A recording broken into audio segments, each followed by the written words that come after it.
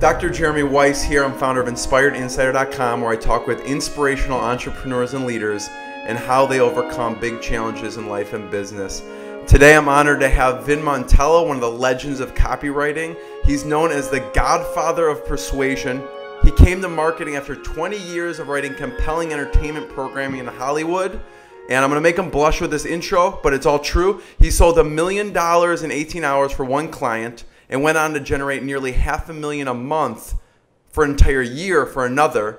He's known as a guy who turns little guys big, so that's why I'm excited to have him on.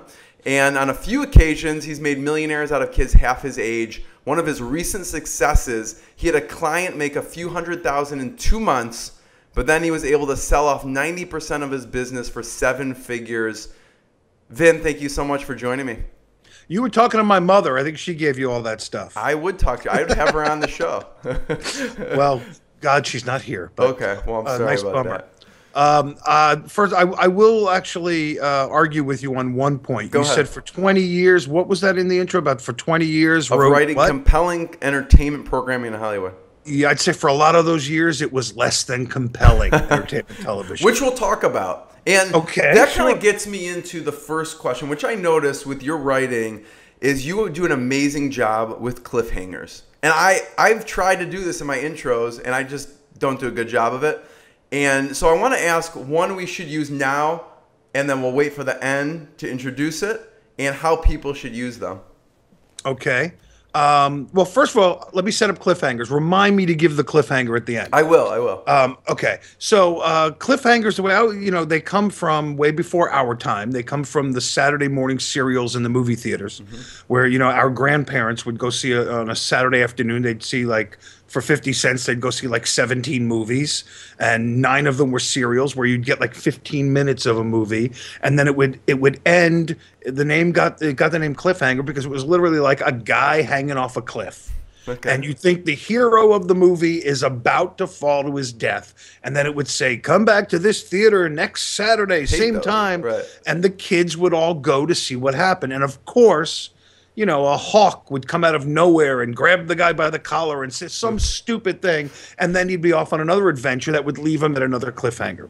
So that's how it all started. And it's been used throughout the years. Television used it. I mean, I don't know how old you are, Jeremy, but when I was a kid, if anybody's my age, you remember Same Bat Channel, Same Bat Station. Sure, yes. That was a cliffhanger. They would always be left. What's going to happen to our Caped Crusaders?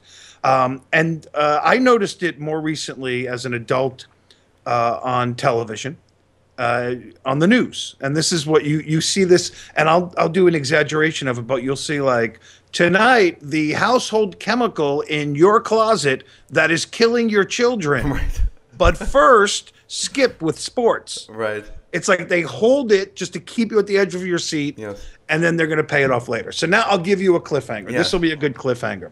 I'll reveal, by the end of this interview, the identity of a straight-off-the-bus kid who sold 2 television shows to Hollywood just in an attempt to pick up a girl. Okay. How's that? Yeah, I like it. Because I'm reading your copy, and I mean, I could see the cliffhanger, but there's things that are in there that I don't even know if are meant to be cliffhangers that are cliffhangers. For instance, when I was reading, one word that dooms 99% of bad copy. So I was reading through this whole copy of yours. I'm like, what is this one word? Well, I'll tell you, it's funny. There is no one word. There are a million ways to answer the one-word question, and Right. people have asked this question a million times. Right. I will say that if even the way you said that, the one word that dooms all copy, up next, but first skip with sports. It's the same damn thing. Right. It's basically, hey, I've got the answer to all your problems, and I'll give you that answer right now. But first, let's talk about your business. It's Right. that same thing. Hold them at the edge of the seat and make them stay there. There's this concept of loops in stories. I'm sure you've heard of this concept. Zygarnik is famous for, Zygarnik was a Russian waiter, I guess, and or he tested waiters, something like that. But the basic test was that a waiter in Russia, they were like professional waiters, they could hold on to an entire table, like a 10 top of orders in their head. And they'd hold everything, get everything right. Who didn't want the borscht? Who wanted extra borscht? Everything. And then the second the last dish was brought to that table, they would immediately wipe it from their brain. And this was like a phenomenon that somebody figured out. And it's used in persuasion also, an open loop where you open the loop. I'm going to show you the one thing that's dooming all copy. And then you don't close that loop until after you've made an offer. So you're keeping their attention the whole time you're selling them. And it's all cliffhanger, and it's done every day. And I'm giving you and you're not the godfather of persuasion, you're the godfather of open loops, because when I'm reading this stuff, so what is one word that dooms copy? It's I will tell you this. I think that if I had to answer that question, comedy is one of the words that will doom copy, because comedy is something that, there's an old, I don't know where it comes from, comedy is serious business. But it's true, if you really don't understand comedy very, very well, you don't want to mess with it, because that's how you offend people. There's a story, I wasn't there. I think I was at the event. I was at a seminar, or I'd heard about the seminar, where a very big time marketer, like one of these big names you hear about who's been doing this forever, and he went into a room and he decided he was in a seminar, a marketing seminar, and he decided to start his presentation with a joke. Just, they say when you're speaking, start with a joke, and just to get the crowd kind of loose. And he opened up with a joke he had just heard that was a lawyer joke. And it was met with 90% silence, some muttering. It was not good. And I think he went into flop sweat from that point. And comedians experience this. That's where the sweat rolls down the crack of your butt. And I think he was experiencing that.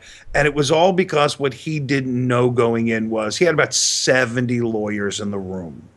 So he was doing an anti-lawyer joke to a group of lawyers. And that's it. An amateur playing with something they shouldn't have been playing with. You got to know your audience. And if you don't know your audience specifically, comedy is deadly. Now, in my business, we have to know our audience. Right. If you don't know your audience, you have no chance of winning. You're not going to win all the time anyway. But if you don't know your audience, your chance of winning is like almost nothing. So even with professionals, there's still some guessing in there. You think you know your audience. You've done the research to know your audience, but you may not know your audience. So even with people who've done comedy before, it's dangerous ground. It's hard to pull off. Yeah. So I mean, we'll get into your background, because you've done stand-up comedy before. So has there been a time where you used comedy and it just backfired in the copy, or you just avoid it because it's not something you should do? I can't think specifically of a time that I've used it where it's failed. I'm sure it has early on, especially because it takes time to learn lessons. I don't know specifically. Obviously, I did stand up, and I've also spoken from the stage, so I've used comedy live. But again, I think it's in the hands of a professional. I kind of knew. Right. I'm not going to go out there and do a joke assuming people all want to laugh at a lawyer joke. I'm going to tell a joke that I'm pretty sure everyone's going to be into. And it was something to do with the hotel we were at. So everybody in the room had paid for the same hotel. Everyone in the room had paid for the same seminar. So I figured I'd take a couple knocks at the hotel, and it seemed to go over real well. So, but yeah, I'm sure you're that a trained I've done professional. It. So I'm a formerly trained professional. Because I think I talked to, from what I read, one of your students, Kevin Rogers. It seems to be a theme of copywriters to be stand-up comedians. And I think he also mentioned, don't use comedy. Maybe I think it was him. Don't use comedy in your copy. You never know how people are going to respond or something like that. Yeah, it's dangerous. It's dangerous, and there's no need to. Now, there are things that I try to write with a humor in the text, but not jokes in the copy. Mm-hmm. So I try to write in an interesting way that keeps it kind of, oh, that was a nice turn of a phrase that someone else might use in a funny way, Mm-hmm. but I'll use it in the context of the copy. Kevin was not only one of my students, my first student. I first started mentoring copywriters with him, and I have like 3 generations. Like I have David, right, and I have you, and then right. David was my mentor. David Garfinkel, yes. I was about halfway through my mentorship with David, and then Kevin was still working. I don't want to tell the whole story of him. I'd known Kevin since he was like just got out of high school. He went to high school with my sister. Oh wow! And I was a stand-up comic, and I'd already moved out of town. I think I moved to Los Angeles, and he was just starting out as a new comic. Mm-hmm. And when I came back to town, it's like this homecoming thing when you come back. And I was kind of introduced to him, and he was kind of the kid who wants to be a comedian and started doing open mics. And he got funny real fast, a talented guy. Mm-hmm. And yeah, so I had known him in the very beginning. He ended up moving to LA for a short while, and I knew him there. And then after I got into copy, someone had mentioned on Facebook, like, name the one book that's on your desk right now. And at the time, I was taking a specific copywriting course, and the book was on my desk. So I put the name of that book down, and no one else ever heard of that book, except Kevin said, I got that same book on my desk. And so we started talking again and realized that he was still doing a day job, he'd not transferred over to copy yet. And so we had talked, and in the early days, I helped him get his start, gave him some clients, helped him through some projects. And he's done fairly well for himself. Very well, yeah. He's done very well. So what was the book? The book was, I don't want to give them a plug because it wasn't even a great book. Oh, okay. I figured if it affected you, if you thought it was good, then it put it this way, it was a course. It was a copywriting course, yeah. And I'd never written copy before in my life. Right. But I took this course, and about halfway through it, you have an assignment in the book where you have to write a specific sales letter. And I wrote the sales letter, and it scored like the highest anybody had ever scored on it in 10 years or something crazy like that, which normally would give somebody a punch in the arm. But for me, it made me go, well, crap, I must not be learning that much if all these other students couldn't write it as good as me. And I didn't think it was that good. So I felt like, yeah, this is kind of not great. So I don't even know if Kevin finished the book either. But no, mentoring was the big thing, and you're probably going to ask this later. Yes, yes. Mentoring was a huge deal, yes. And I recommend it to anyone trying to get into this. We'll get into some of your mentors, some of the advice they gave you. And one other thing you put in there was really interesting, Vin, was that you take an approach that most people don't take. Okay. You take an approach to writing that you stole from the days of Hollywood. Yeah. Tell me about that. Okay, that's how I romanticize it. You know, in television, and it's funny because it's something that a lot of people blame for being the problem with television, that I believe is actually something that's good for television, mm-hmm. and that's why I stole it. I've worked on sitcom staffs before. I did a sitcom back in the 90s on Fox that nobody ever heard of because it was on Thursday nights up against Seinfeld. So no one ever saw it. Especially someone like you, Jeremy. I'm sure you were watching Seinfeld on Thursday nights, weren't you? I mean, I don't know if I watched that much TV, but I did watch Seinfeld. Yeah. Well, I did too. Yeah. And I know you didn't watch your show. Thursday nights would come, I didn't even watch my show. I would get a tape on my desk the next morning. What was it called? It was called, I don't want to put down the show. It was called Between Brothers, and it was a sitcom that starred Tommy Davidson. And it was. I like Tommy Davidson. Yeah, Tommy Davidson's funny. Yeah. But the show was really, it was Fox trying to counter program. They wanted to. They said, well, listen, all the white people are watching Seinfeld, so how about we try to get the black people? And so they came up with this show. They put a couple pretty big black stars in there, and then hired a bunch of white guys to write it, which was funny. That was one of the problems. Being one of them. Me being one of them. Yes. We had a staff of about 11 writers, and 3 of them were of color. And so how do you decide? How do you start to formulate a show like that? Do you sit all in a room, and how does that work? Okay, to write the show, this is the thing. Sitcoms. This is where I was going. My stories take tangents. I like your tangents, but go on. Okay, a sitcom is written what's called gang writing, it's called. And basically, pieces of an episode are given out. Well, someone's given the show to write. And then while they're writing that, pieces are given out to other people to incorporate into that episode, or to change what's there or add to it or something like that. And then when an episode comes in and gets on the boss's desk, then becomes the real writing, which is the table writing. And that's where the gang goes in and tears it up, and it gets torn up a lot during the process. First is the first, big table session, and that's usually at 9 in the morning till 2 in the morning kind of thing. Wow, really? It's a bunch of writers trying to one up one another and trying to just do better than what was written in the script. And you do that, and it takes a long time. It's infuriating. It's People hard. are arguing. It's a lot of arguing. It's a lot of I just want to get out of here. It's just a lot of it seems like feudal fighting, but in the end, you get, arguably, what I believe is the best that product can be comes out of that room. I'm not gonna say it's all good, because there's a lot of bad TV that's written really well, but it turns into, hey, listen, that's the best I could do with the Teenage Witch. It's all I could do. It's still a freaking Teenage Witch, right? Right. So, it's kind of like that, where you go in and you gang write. So I took that. I thought, the one thing we miss in the world of entrepreneurship, online working, having virtual clients around the world, is we tend to write in vacuums. We tend to be locked in a room alone. Right. And I was no different. I did that in the beginning of my career.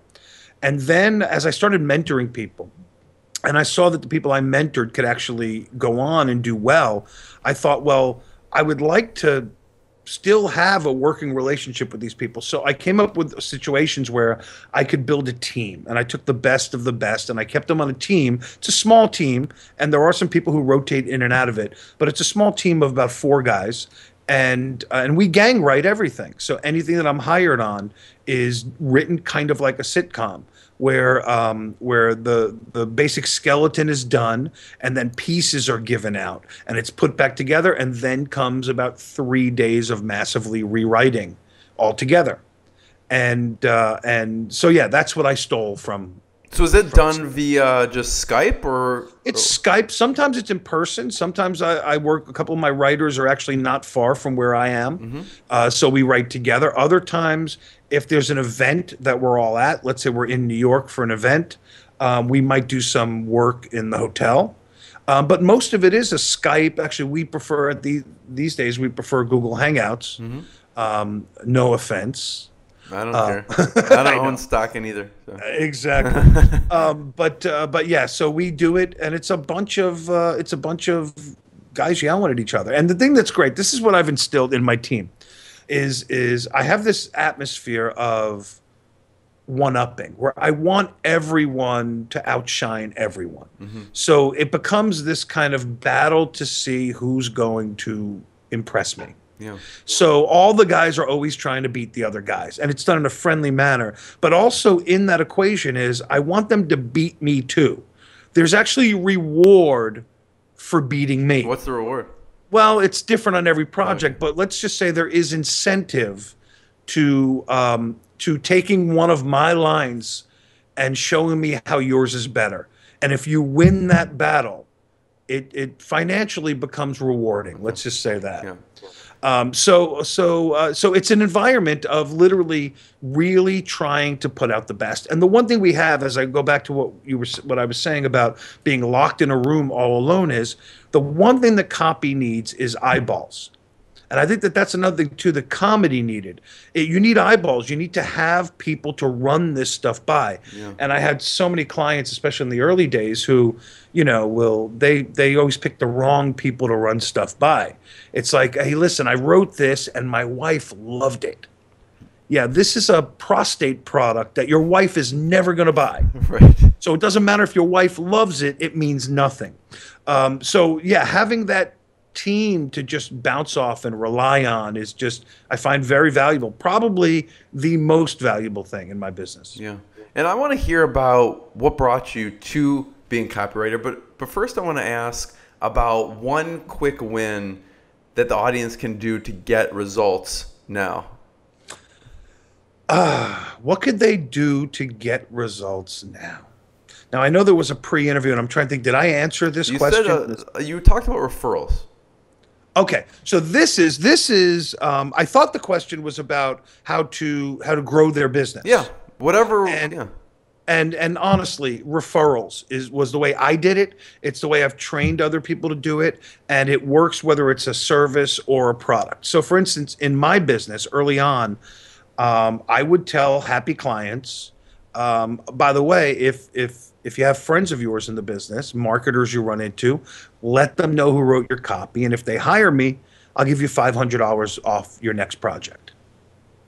I got from a handful of clients, I'm not joking when I say 4 or 5 clients, I ended up with 25 clients. Wow. And it's great on 2 levels. First of all, you're getting leads, which is great. You're getting people in the door to give you leads, which is very important, especially when you're starting out. And number 2, the payment scheme of this referral thing is it requires you to get another job from an old client at the same time. You're not giving the client $500. You're giving them $500 off the next project. Right. And I got so much work from it. It never cost me a dime. So I always recommend people do it. I have students of mine in the past who've done it and continue to do it. Mm-hmm. And also it works if you sell a product. If you sell a product, and you've seen these sales funnels before, where it's you can buy it for $197, or get 2 of your friends to buy it and yours is free. Right. It's the same thing. You're not really giving anybody anything free. You're just taking a little bit of profit off the other 2 to pay for this guy's one. So yeah, referrals are probably the best, and it also comes and pays me off in spades. Even now, I don't really get referrals for money like that anymore. But I'd say 90% of my business is word of mouth business. Mm-hmm. It's either clients coming back for more or clients telling other people. So yeah. And I want to ask about how you got your first client, but first about what, where you grew up and what brought you to copywriting. What was an influence for you early on, an inspiration for you? Early inspiration for me, my father. I know this is probably cliche. You hear it a lot. My father backed me for no matter what I did. And I never knew I would get into copywriting while he was alive. He has passed, obviously. Sorry to hear that. Yeah. And he said it was all because of your video interview. So what was? I'm blaming you, Jeremy. You killed my father. Oh, I hope not. No. My father was many things in my life. He was a restaurateur. He was a contractor. He was a home builder. He was a developer of property. So he was an entrepreneur. I mean, my whole life. My father had a problem with authority. He could never work for people. Yeah.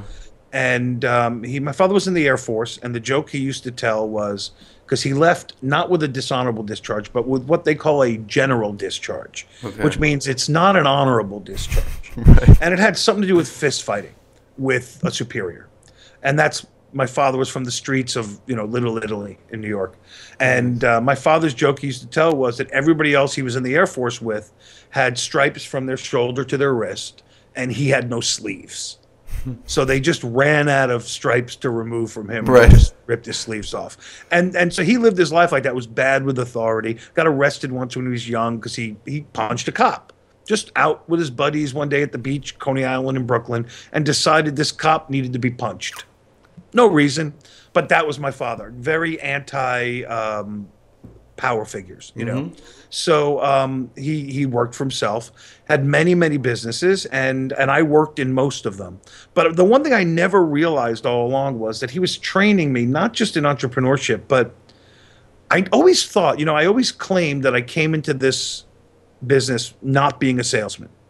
I'm one of the few who came into this business not being a salesman.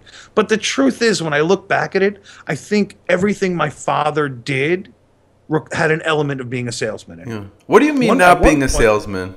Directly. I'm sorry? What do you mean not being a salesman? Well, I mean, I came from it from the creative end, and most people come to it from being a salesman. Okay. And I was never that. I was always a guy who liked telling stories. Yes. You know, when I was a kid, I told stories. When I was a comic, I told stories. And then when I was a writer, that's what I got paid to do. That was the dream.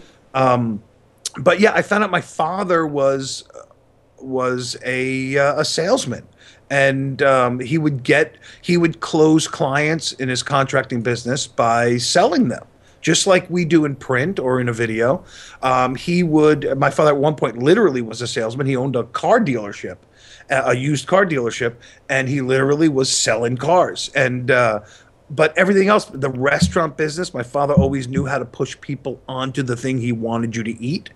Whether or not that was the more profitable item or the item he knew was really good today, he always knew how to get people to listen to him. So I think I learned that early on from him, just didn't realize I learned it. Yeah. So what was your favorite job with your dad, and what was your least? Okay, then or looking back? Because I think my least favorite jobs with my dad were construction when he was building houses, and I had to learn to do everything. You have to do heavy labor. Oh, first I was a gopher when I was 13. I was the guy who went for the coffee and swept up and did all that. Was paid $20 a day in the summer, which was a lot for a 13-year-old at the time. And then as I got older, he had to be doing more and more stuff. By the time I was 17, I was building. I mean, I was literally, I was building roofs. I built the garage at our house. I built entirely by myself, without even my father's help. Should we be scared about that? Excuse me? Should we be scared about that? Like not parking the car? It's funny because my wife and I took a ride back. This was at a short period of my life where I lived in the Poconos of Pennsylvania toward the end of high school. And we went back just recently just to look at the house.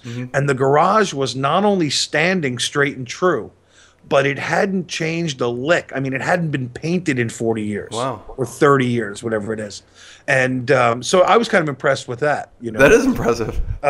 So for me, I look back and I go, I hated those days. But then when I can look back and look at stuff I built, or know that when my wife wants to do the tile over in our kitchen, I can do that. If I decide to, I know how to tile. I can do that. Right. So I think that's probably at the time, my least favorite, and now my favorite. And if you want to know, my favorite back then was probably the restaurant. Yeah. What kind of restaurant was it? Well, over the years, my grandmother is famous for something. And you can't find her in the books because there's no book about this. But there used to be a newspaper article from like the 30s that my grandmother used to have. And it somehow we've lost it over the years. But it was from some New York newspaper that doesn't exist anymore, that was talking about this little pizza shop owner in the Bowery of New York City who, because of the Depression, decided to cut up a piece of pizza and sell it by the slice. My grandmother, according to this article, invented pizza by the slice. That's amazing. It is amazing. It's one of those things that I'm very proud of. And it's also one of those things that you tell people and you know that some of them are going, oh, that's great. And they're thinking, what a load of shit.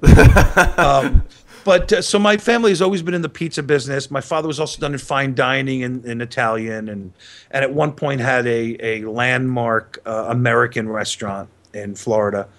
So yeah, it's been all different kinds of restaurants. Yeah. But I enjoyed working in all of them. And to this day, if anybody wants a pizza, I can spin them on my finger if I have to. Yeah. So I mean, I could talk food with you all day, and I actually prefer New York style pizza to Chicago pizza. Oh, seriously, they're going to break down the doors there. Yeah, yeah. But how do you go from? I could see the path. Restaurant, construction. How did you get to comic? Okay, I went to college, a small liberal arts college in Pennsylvania, and I went and studied theater. I was on a theater scholarship. I was always the actor, the clown, the person who was in the plays. I never got the lead in plays. I always got the buddy part in the plays because those were the funny characters. I got you. Yes. And so I did that a lot and always said, well, I'm going to be an actor. That's what I'm going to be. And I went to college, didn't finish, but I went to college for a couple years and then left college because my family had moved to Florida and I was up in the cold winter in Pennsylvania. And I went down to visit them on break and said, oh, this is kind of cool down here. And I just kind of visited them and stayed. And then one day while working at my father's restaurant, somebody comes in with a flyer for open mic night in some small little hole in the wall inside the mall. And so they're like, "You're funny. You should do this." And I went in there, and I have to tell you, not to toot my own horn, but I sucked.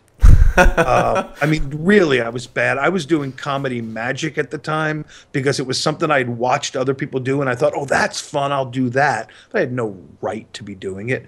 And then finally, after a while, for about 6 weeks of that, I kind of dropped it and just started talking about my family and being Italian and being from up north and this kind of thing, and found people laughed. So it was a time in comedy I got very lucky because, and I'll tell you this, during my entire career, I got lucky a lot. A lot of this is luck. But I got lucky because... That's what Bill Gates says too, by the way. Does he really? Yeah. I see us as kindred spirits. Yes. We share the same yacht. Yes. No. But I was an amateur comic who'd been doing it for 4 months. I was doing open mic nights. And literally, it was the mid-'80s, and this is when the first comedy boom came. And all of a sudden, clubs were opening up everywhere, and they needed comics. I literally, 4 months in, started getting booked at comedy clubs around the state, and then around the East Coast, and then around the Midwest. And I'd been doing comedy maybe a year and a half, and I was working the whole country. And I literally got out of Dad's restaurant and was lucky enough to be touring around the country. A couple of years after that, was able to tour, other places in the world. Wow. And it was it worked out great for me. The reason I stopped, which I'm sure would be your next question, why did I go from that to writing, was I'd moved to Hollywood because Jerry Seinfeld had just gotten his sitcom, and it became a little bit of a hit at the time. It's just a little bit of a hit at the time. It wasn't, what it turned into.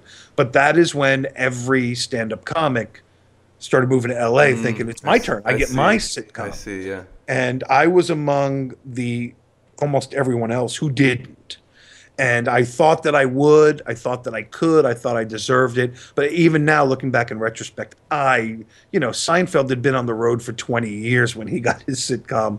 Me, I've been on the road for like 3 years when I moved to L.A. Right. So I should. I'm sure in comic traveling days, that seems like an eternity, though. It did seem like a long time, and I enjoyed it. I had a very fun time. In other words, some guys have other stories about being broke. I was paid well. I worked after, by the time I was doing it 3 years, I had moved up to headliner status. About 4 years, headliner status, and that was, you were making the big money. And it's headliner status is not like what it really is. Headliner static in the old days of the comedy club, you were the guy who had 45 minutes of material. And then the act who opened for you had a half-hour material, and the new guy had 15 minutes of material. So I had just gotten to a point where I had 45 minutes of funny material, and so I got the job of headliner, which was more money. But by no stretch of the imagination, in most places I worked, was I a guy who would put asses in seats. Nobody knew who I was. A real headliner is somebody who draws people in. Right. And it wasn't like that back then. So one claim to fame, kind of, I used to co-headline, which means I would share the headlining job with a guy named Carrot Top, and who went on to become very, very famous and very, very rich. And he was the greatest guy in the world back then, before all the surgery and the roids, or whatever it is, allegedly. But I worked with him, and we would go and work gigs in the South. In North Carolina. Is he from the South, or? He is actually from Boca Raton, Florida, I think. I think it's Florida he's from. Why are so many comics from Florida? But yeah, go on. Because Florida gets the dregs from all over the world. This is, and I'm not saying all the comics are dregs, but Florida is, when you have like a pan full of drippings? Yeah. They all flow. When you tilt that pan, they all flow down into the corner. That's Florida. Florida gets all the dregs from the pan, and then among these dregs, you get a lot of people from different walks of life. And so I'm not saying all the people who are down the comics. Some of the best comics I know are in Florida. Some old friends. Yeah. But what was my point? I was talking about Carrot Top. Okay, Carrot Top and I would co-headline, which, whenever we worked, it was always like I would see his act. The first time I saw him, it's like, and co-headline means, okay, Wednesday night you close the show and I open for you, and Thursday night I close the show, you open for me. And I remember seeing him on the Wednesday night close the show, And then after the show was over, we were at like a Denny's or whatever, and I remember turning to him and going, "Yeah, listen, I'll just open for you all week." Because it was one of those things where it became, he was what he is now. He was a guy who frenetically would pull stuff out of trunks, and it was crazy stuff. He'd get big laughs, and when he was done, I'm not kidding, there would just be mounds of toys on the stage. And then they'd be like, "And now your next comedian," and it would be like really hard. You can't follow that, yeah. Yeah, no, I did not want to have to follow him. I did it once or twice and never want to do it again. Great guy. But so he and I had the same manager out of North Carolina at the time. I don't know where I was going with the story. Or am I leaving you with a cliffhanger? Answer later. You be the judge. No, I wanted to get to actually the comedy days, because I know that you learn a lot and you bring that to copywriting. How did you get your first client then? Okay. I'll back up slightly and say I went from comedy to writing television. Right. Because I thought I was going to get my own sitcom and didn't. But I did get little writing jobs along the way. And each one of those would come along and just pull at me a little bit in the early days, enough for me to call up my manager and cancel gigs. So I'd get like a job here for 6 weeks, and I'd have to cancel 2 weeks in Denver or something. And as I had to keep making these phone calls to cancel, finally the manager said, "You know what? Let's cancel the rest of the year. You just be a writer." I was kind of forced because he was just sick and tired of me canceling gigs. Right. So I became a writer and did that for many, many years. So now we jump forward to switching from that to copywriting. I got married in early 2000s, and my wife wanted to raise a family, and I did not want to raise a family in Los Angeles. It was that simple.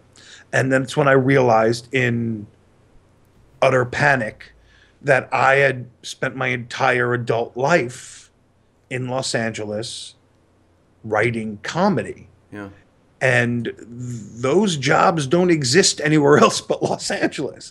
So I realized if I leave LA, I'm completely unemployable. And that was where another panic came in. And then it was literally like a weird beacon of hope out of nowhere. I got a piece of spam in my inbox from a copywriting course that basically said, if you could write a page like this, you could make lots of money as a copywriter. And I read it and thought, oh, I could write circles around that, and took the course. And I'm jumping here, but I literally did very well. I told you on that assignment, I did very well. Used that not really as a calling card to get work or anything, but it became the thing that gave me confidence. I knew now that I was at least as good as everyone else who made it through that course. So I entered a contest, and that contest was being held by two copywriters, Mike Morgan and Matt Marshall. And they had been in a contest a couple years before, or a year before, and it did well for them. So they held a contest.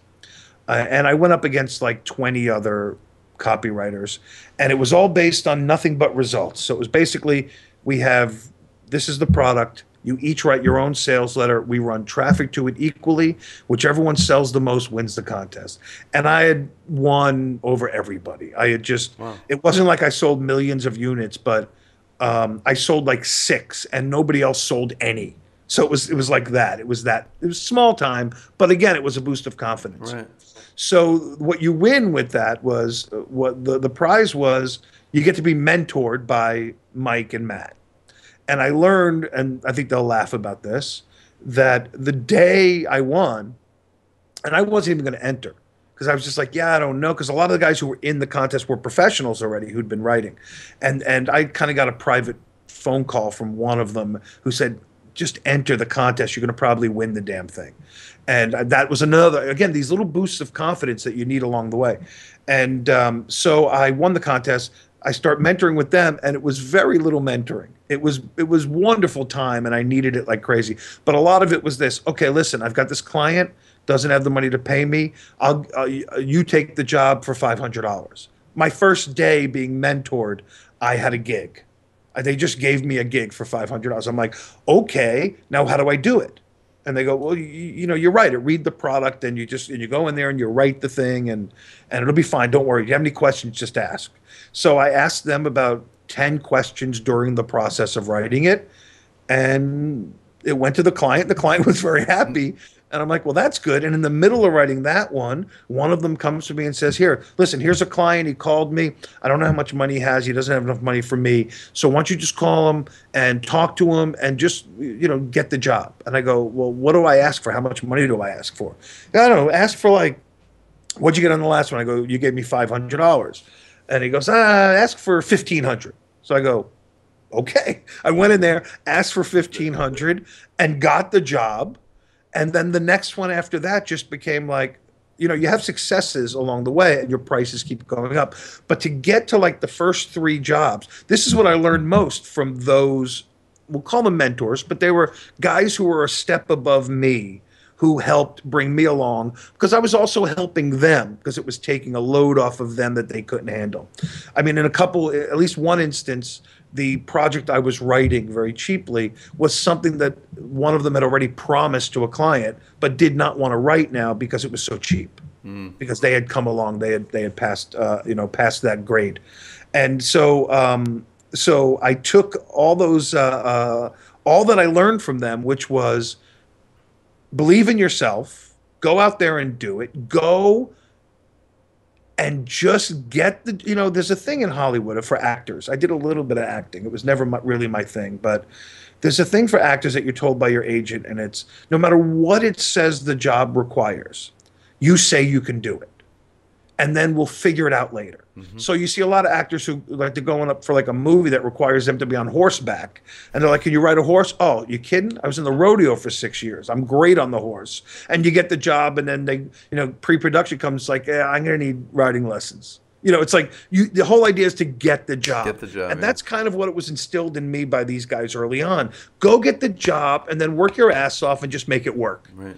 And that helped me a lot in the early days. What I got from them, I wasn't with them very long. It was only a few months, maybe 2.5 months. But they had kind of seen that I was growing and kind of had my own legs. And Mike, and I don't know if Matt, but I know Mike's mentor was David Garfinkel, who I will say, I know you've talked to him before, he is the world's greatest copywriting coach. I knew it then. Everyone knew it. I hold it to this day. Some people try to push it on me as being this great coach. I think I'm pretty good. He's the best. So what makes him the best? What advice did he give you? I don't know. It's funny because all the things he does when you break them down, at least I don't know if he does it with everybody, what he did with me, it wasn't a lot of teaching. He didn't like show me how to do things. It's funny. I had someone ask me who had mentored with David, like, so how many times did he ever like look at your writing and tell you what you were doing right and wrong? And I go, let me see. I don't think he ever did. I mean, I was with him for like 18 months, and I don't think he ever, looked at my writing and told me what was right and wrong. He just knew how to get me to be really good. And I don't know. This is why he's great, because I can't even duplicate what he did. Some of it may have been the rapport. Some of it may have been the mystique of him. Maybe you put more emphasis on someone, you put more import on someone when you hear they're the best. And maybe that's it. Maybe because I knew he was the best that I kind of listened to everything he ever told me. And I remember one big copywriting rule that I live by to this day that I got from him was, don't be afraid of ellipses. You don't want to use them like properly like you would if you're in a literature class. But the 3 dots, they're your friend. You want to use them whenever you can, because what happens is a period will stop the person reading, but the ellipses force them to go to the next line. Interesting. Yeah. And I did that, and sometimes to hilarious effect with too many ellipses, where you had to go. Actually, now I'm looking at what you wrote in the document, and I see all the ellipses. Uh-huh. Yes. Oh, yeah. That's the way I write. It's natural. I teach that way, so it's like something I picked up from David. But I have this funny little side story, if you don't mind. I had a client that David had given to me. He was a mentoring client with David. He wasn't a copywriter. He was a business owner. But he needed writing. And David, he wasn't going to pay David. He needed someone, closer to my level. And although I was coming along and I had no retainer clients. I think my price had gone up like 1,400% or something by that point. But still, this guy was going to be a guy who was going to pay me a check every month to just write what little things he needed written. Turned out he needed like a new sales letter every month. They all over abuse you when Right. when you're on retainer. But at the time, it was like he always wondered why things took so long. So he'd go like, "Yeah, listen, can I get this sales letter Thursday?" And I go, "I can start it maybe Thursday, but it's going to be like 3 weeks. Why does it take so long?" And he just never understood it. So I was at David, John Carlton, and a guy named Harlan Kilstein had a copywriting event that we went to. And at this event also was David's mentoring student, my client. So in the morning, John Carlton was talking about how he goes through writing, very similar to what I do, which is there's a lot of what John calls percolating. There's a lot of just kind of sitting with the product and the concept and the idea and thinking. A lot of writing is done before this type of stuff. Yeah, not even research. I mean, research is obviously a big part, but a lot of writing is just done. And again, this again takes me back to writing television. You know, a lot of jokes are written laying on the couch, throwing a ball in the air while you're with the other guys. It's kind of like that with copy too, where a lot of time you're just thinking about the product, putting yourself around people who would be your market. Yeah. I mean, I have a couple tricks that I do in that world, you know, about how to spy on people without them knowing it to kind of know what the market wants. But it was this idea of percolating. And John would say that on his projects at the time, he would take 12 weeks to write a single sales letter. And that like 8 of it was percolating. 8 of it was just getting in the right frame of mind. You know, a writer, writers tend to procrastinate. There was a movie called The Big Picture back in the mid 80s, and Kevin Bacon played a writer director, and he had to write this movie because he was contracted to write it. And he did a lot of staring at the cursor, the blank screen. And when a writer's staring at the screen, they notice everything. They may not ever get those opening words, but they'll notice everything. So it's a whole bunch of like dusting off the keyboard and staring at that screen. Or, you know, in a film, you'd write fade in, and then it would just be a blinking cursor and nothing. And then all of a sudden the Windex comes out and you wipe the screen. It's like all these things, you realize, oh, should I open those blinds? You know what? I'm going to organize the bookshelves. All these things that get in the way because writing is famously the thing that writers put off. And you put it off till the end. So I think that's why the percolating is so important. Back to the client. The client sees John talk about 12 weeks to write a single sales letter. And remember, my guy was complaining about 3 weeks or 4 weeks. And I was rushing it for him because I don't like to do it, at the time, didn't like to do it in 3-4 weeks. And we come to the break after John speaks for 2 hours. And my client puts his arm around my neck and he goes, "Buddy, I get it. Now I get it. I see why it takes long. You don't have to ever worry about me rushing you again." I think to myself, well, that's one great thing that came out of this event. We go in after lunch. We come back in the afternoon, and Harlan Kilstein is speaking. And his whole, you know, John's whole speech is about the 12 weeks of percolating. And Harlan's whole presentation is, I swiped $1 million sales letter in an hour. And here's how you can do it.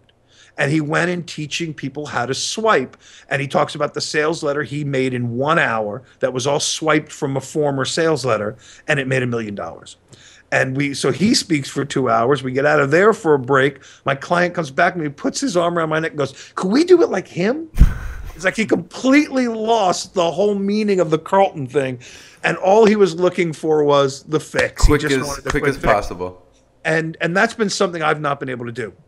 I've not been able to be a good swiper. I'm good at being inspired by other people's copy, researching copy, but I'm not a person who could take a sales letter and say, "Oh, this is a sales letter for gumdrops, and I'm going to use that same sales letter with the same tactics and the same emotion, and I'm going to use it to sell tires."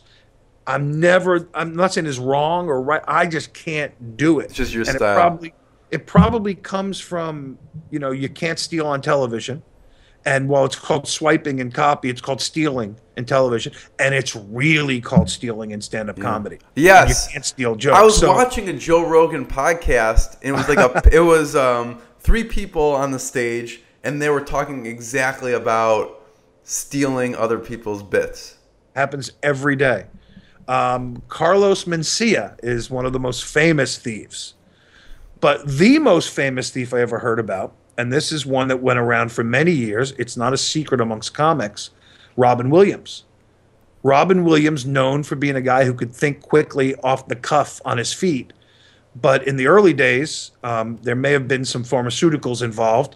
But in the early days, he would go to the Improv and watch a comedian, and then he would watch a comedian do his act, and then the next night on the same stage, or 2 weeks later on a different stage, or on a TV special, that would come out of his mouth as an improv, and it was literally the guy's joke. And so yeah, he was the most famous thief. But none of this is about copywriting, so why am I even mentioning it?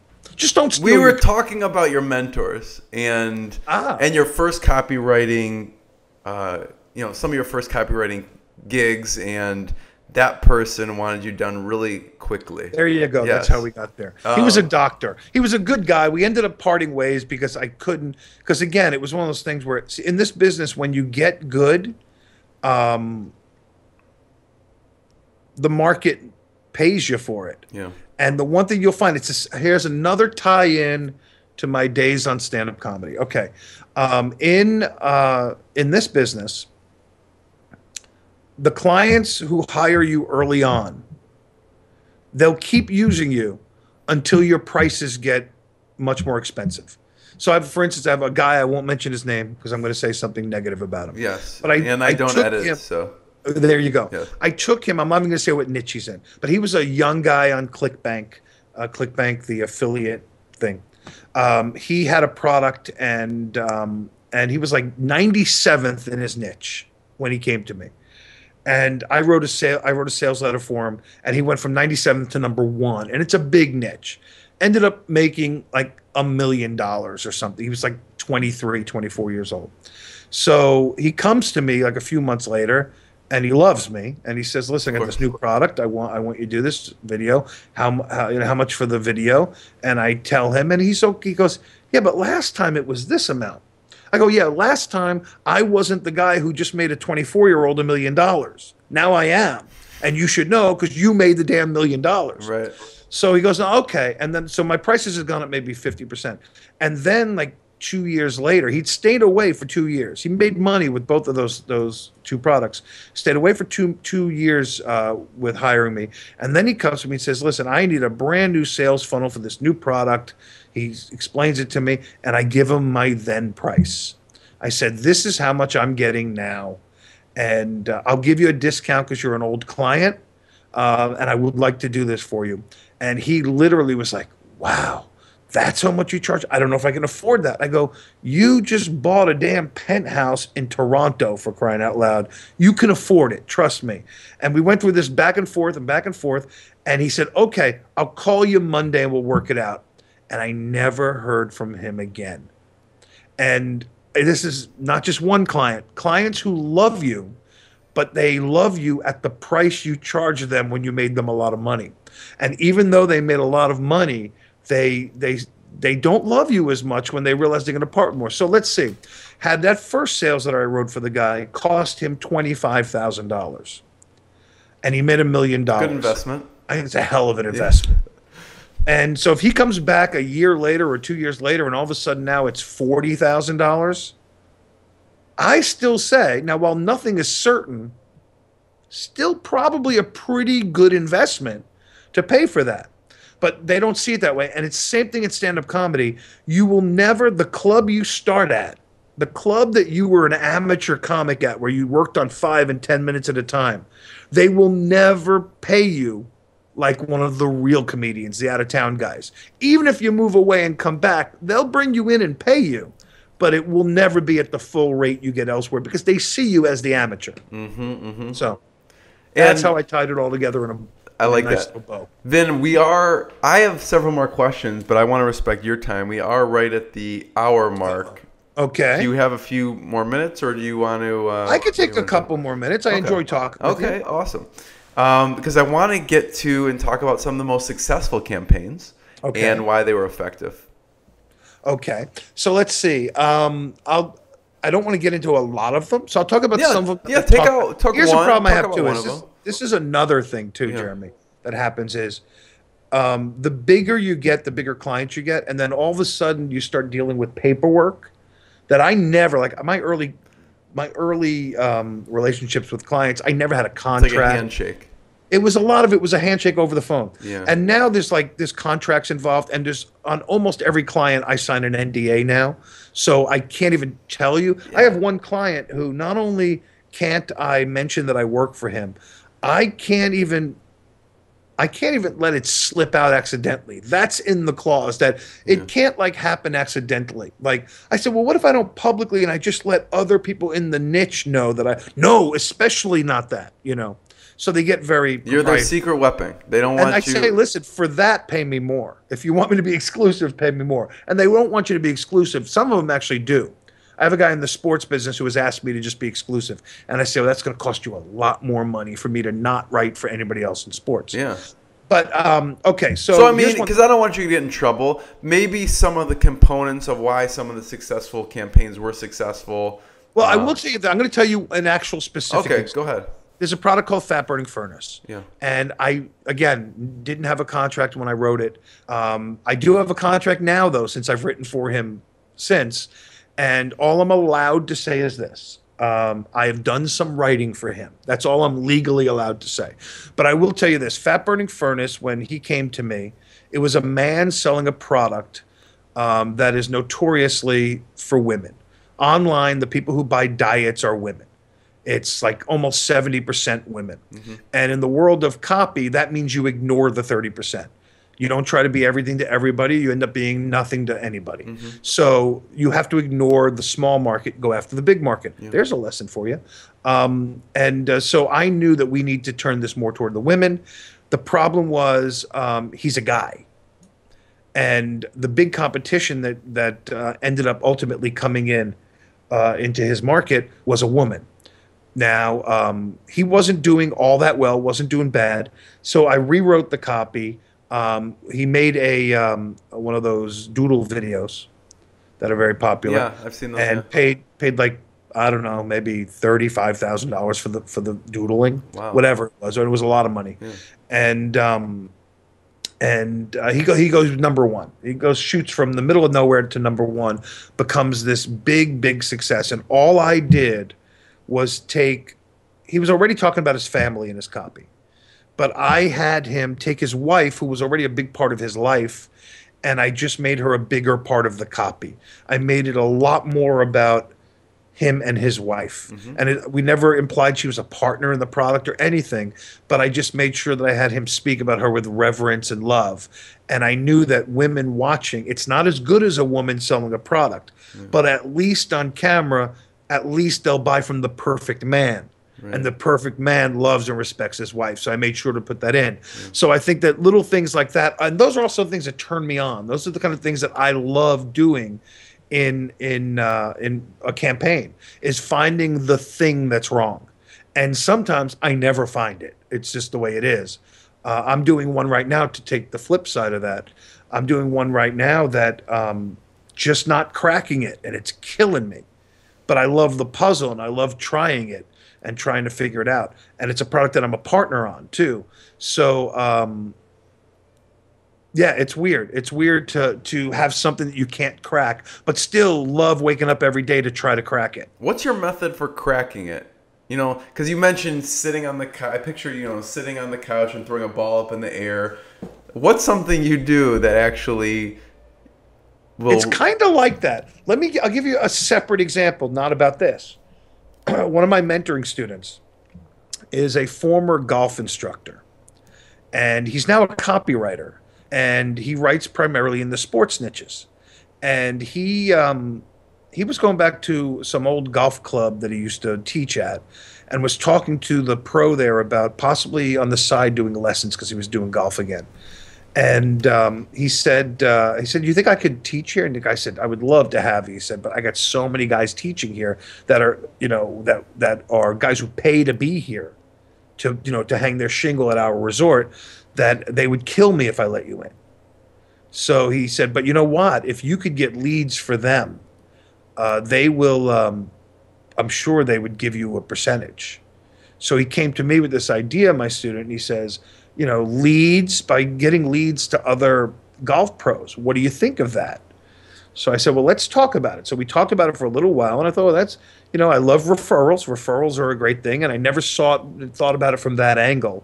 So I started thinking, well, working on referrals is good, but what about this instead? So this came after like an hour of just kind of virtual ball tossing. We were just talking on the phone, right, on Skype. And I said, well, what about this? Oh, now this was actually, by this point, we were on email. And he wrote back to me, and I wrote to him. He said, what do you think about me consulting and teaching these guys how to market themselves?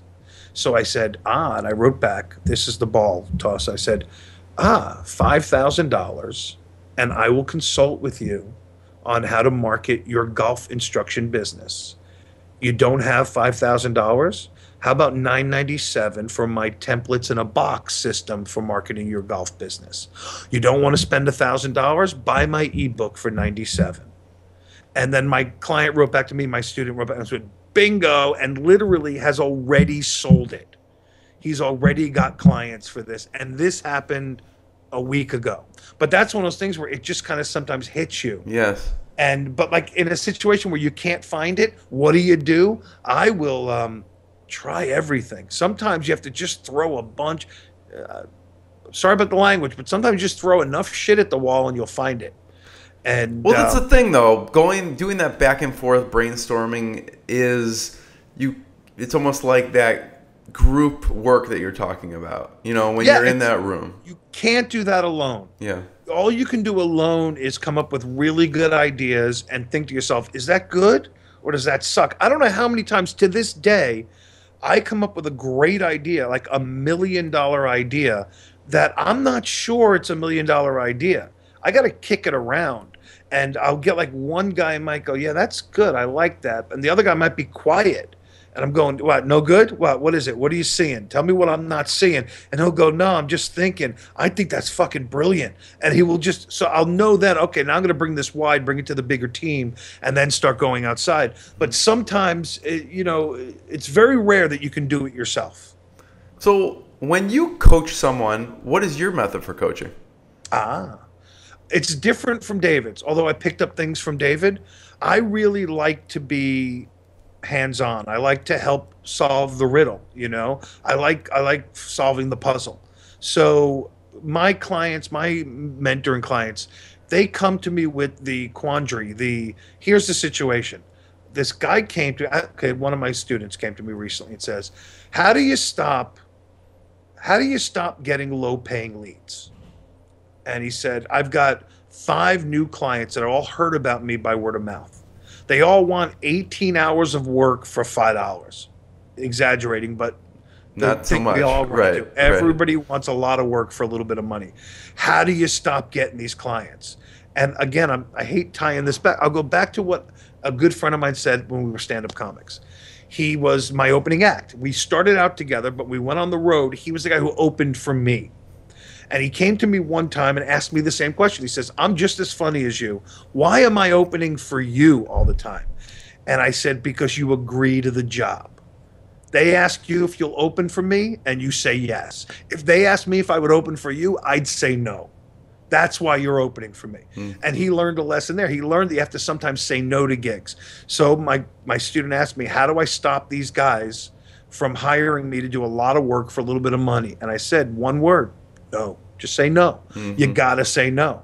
And it's not always easy to do, especially if early on you're trying to that's the thing. My buddy, back to stand-up, we were struggling comics together, and at the time I wasn't a headliner. It was a featured act, a middle act, and the difference in money at the time was like, for 3 days as an opening act, you get like $150. A middle act, the feature act, might make $600, and then the headliner would make like $1,500. So it's a big disparity in price. So we were both like at the same level, like opening guy. We were the $150 weekend guy, and then some guy came to him and said, "Listen, Mike, I've been wanting to get you in my club. I hear you're very funny. I don't have a whole week for you, but I've got." Somebody dropped out for just Friday, 2 shows Friday and a show Saturday. So you just hear like overnight, like, and he was in Florida, and the gig was in Michigan, and he was going to have to drive to Michigan. He said, I got $175 is all I got. My buddy Mike was like, well, it's going to cost me $30 in gas. They're putting me up in a hotel. Okay, so I still going to make some, and I get stage time. Yeah, I'll do it. So he went up there and did it. Me, if they called me, I would have said, yeah, I'll do it for 400. Not a lot of money, but still, I kind of let my status be known just by stating it, just by saying, right, you're not going to treat me like some, local guy. Yeah. So your expectations. Yeah. And that's the thing too. When they don't pay a lot, they don't expect a lot. They really expect, that's the thing. When you're in comedy, I'm going to keep going. I never take it back to stand-up comedy. But on this interview, that's all I'm doing. In the days of comedy, they used to do on slow nights, they would paper the room. And that means hand out a bunch of flyers and get a bunch of free asses and seats so they could sell them drinks, help pay for the show. Mm-hmm. These were always the worst crowds because they paid nothing to get in. And when people don't pay for something, they don't see value in it. So. Yeah. So for fear, Vin, I'm going to keep you on all day. I'm going to just state this out loud. I'm going to ask 2 more questions, or I will keep you on for another hour. So I want to hear one of your proudest moments. Proudest moment was probably taking the 23-year-old kid from 97th to a millionaire. It made me really feel like not only was I good at this, but that that what I did mattered. It wasn't just making money. It wasn't just a job, that I could do things for other people. I really love, this is what I love more than anything. I love writing for and consulting with people who really, really need the help. Not just the marketer who's burned his way through 9 copywriters already, because I've worked for those guys too. The big marketers who every copywriter above you has written for already. And they're just making their way down to you, and they'll just keep going down. I've worked for them, and I get no buzz out of that. I get a buzz out of helping, people who've never done it do really well. So, isn't that hard to do because usually those people have a lower budget? Lower budget, but they often will do the same thing, I think, like I did with David Garfinkel, which is they will hang on your every word and they'll listen. Clients tend to not want to listen. And the bigger the client who thinks he knows what the hell he's doing, right, he'll say, oh yeah, great, and never do it. Yeah. I'm dealing with a guy like that right now, who I try to tell this guy we're dealing with is listen, you can't give me results of a test where 9 people have seen the video. There's no results there. I got to see 1,000 eyeballs or I've seen nothing. He does, well, I can't afford to. Well, I'm telling you right now, this is going to go nowhere if you're going to keep sending 12 people to the damn video. You gotta have some real budget to test this. Right. So it's, dealing with that. They just don't listen. They think they know better. They think you're out there to waste their money. And I try to tell them, listen, you're wasting money if you don't listen to me. So, yeah. And that's another thing too. The more as you get more known in the business, and the more you can charge for your services, the more people will listen to you. But it boggles my mind that people will still just go, I know better than that. Right. I had a guy, and there's a famous, I don't know if you were in this at the time, a couple of years ago, there was a famous ClickBank sales video that came out where it was totally a lie. It was a big dramatized lie to sell product, and it was a horrible, dirty, filthy thing. And it was a guy who literally staged a video about a guy on his deathbed who was giving a secret to somebody, and now you could buy that secret. They literally shot video in a room that was dressed up like a hospital room with people in masks, a guy in the bed. It was filthy, filthy, filthy, filthy. I was paid to consult with this marketer before he ever made this video. And he paid me for my time on the phone. And it isn't cheap. He paid me a lot of money. And we get on the phone for a 2-hour phone call. And the first thing he tells me is, Vin, I got this great idea. I know you love stories. I've got the best story in the world. He tells me, here's the scene. Old man dying on a bed. He gives the secrets to the young guy. That's me. And then I sell the secrets to you guys at home. And this is the secret to making millions of dollars. And I said, you have this video of a guy giving you these secrets?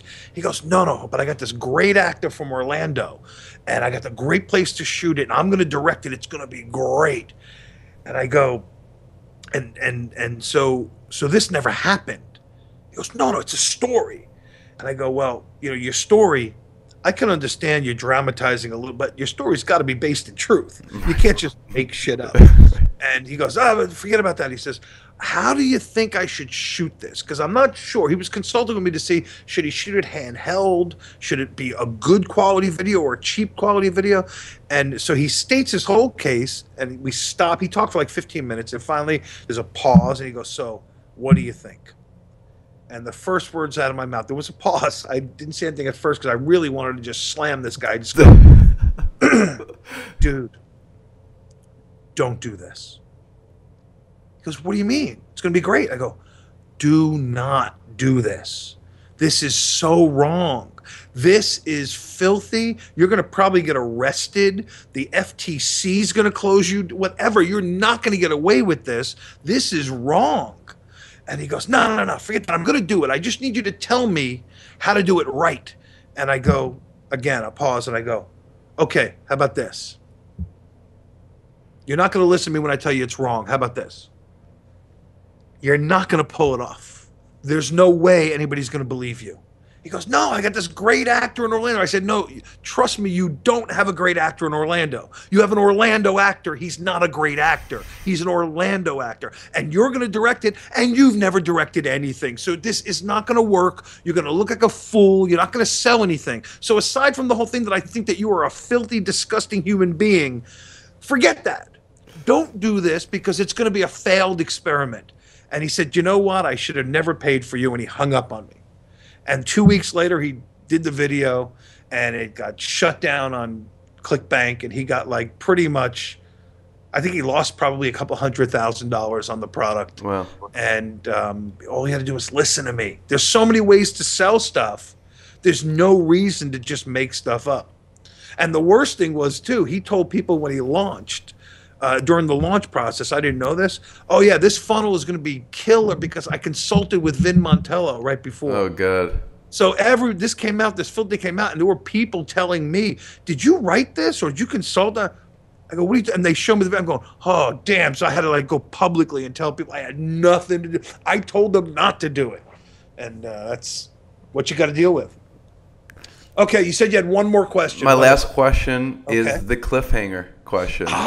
So and what was that cliffhanger? The story of selling 2 shows to pick up a girl. Okay. And by the way, there's a little trick there too. When you do a cliffhanger, make sure when you come back to it, you remind them what you're doing. So you always come back and say, "That was that thing I promised." I told you I was bad at cliffhangers. No, that's good. You did it. Okay. The story, this is the secret identity of the man who sold 2 TV shows just to pick up a girl. First of all, I'll give away the easy part now. I'm the guy. And I sold the TV shows because I'd gone out to Los Angeles about 2 months before I moved there. I just wanted to get the lay of the land. I was dating a girl who worked at the Days Inn, and she got me a phony employee ID. And with that employee ID, I could get $10 rooms at any Days Inn in the country. So I went out to Los Angeles and booked a room for 3 weeks at a brand new Days Inn. That was my big Hollywood vacation. So I just wanted to get the lay of the land, see which clubs were good, where to hang out, which neighborhoods would be good to move into, all that. One of these nights while I'm there, I go to the Improv, and I try to get on stage, and I couldn't get on stage. My name wasn't pulled out of the fishbowl. So I'm sitting at the front bar, and this really hot girl is sitting next to me. And she turns to me at some point. I'm like making another guy laugh, whatever. She nudges me and says, so what do you do?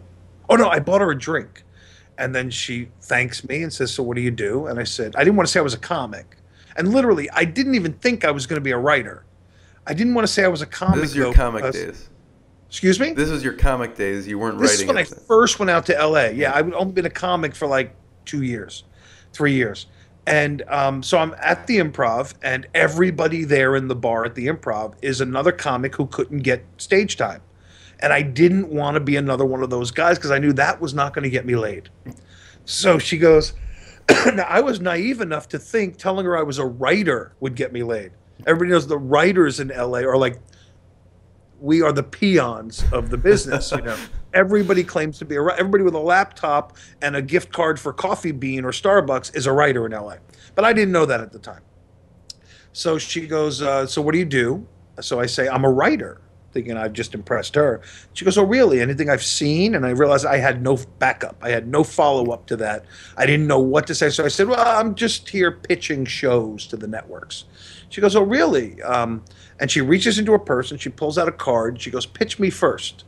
And she gives me her card, and I won't say her name, but she worked for a company, a big production company at New World Television.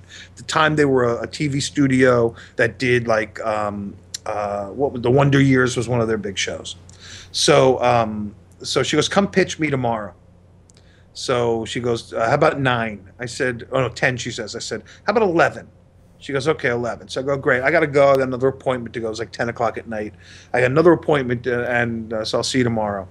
And then I get out of there in my rent-a-car, and I go to like a 7-Eleven, and I buy a legal pad and a pen. And I realize I got to write some TV shows now. Went up to my room and spent most of the night, came up with 3 sitcom ideas. And long story short, and did this just to pick this girl up. Next morning, 11 o'clock in the morning, I go and I meet with her and her 2 bosses at New World Television. And long story short, I left there and sold 2 of the shows. Wow. I wrote in the middle of the night. That's amazing. And then there's another cliffhanger here that I won't leave you with because there's no time.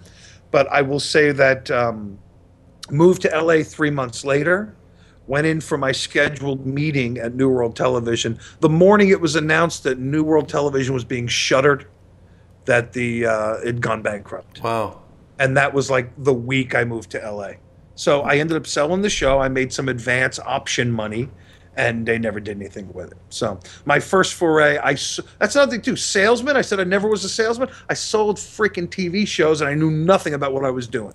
So there you go. You tell good stories. There you go. I do my best. Vin, so where can people find you online? What website should they check out? Best place to go is MontelloGroup.com. It kind of talks a little bit about the group writing, the gang writing thing, how we do it. There's also a form there where you can contact me. And we can talk. You can always find me on Facebook. I'm around. And don't do the Twitter because I don't do the Twitter. So that's about it. Vin, this has been hugely valuable. I want to be the first one to thank you. You're a great interviewer. I appreciate it. Thank you very much. I really appreciate it, Vin. You take care.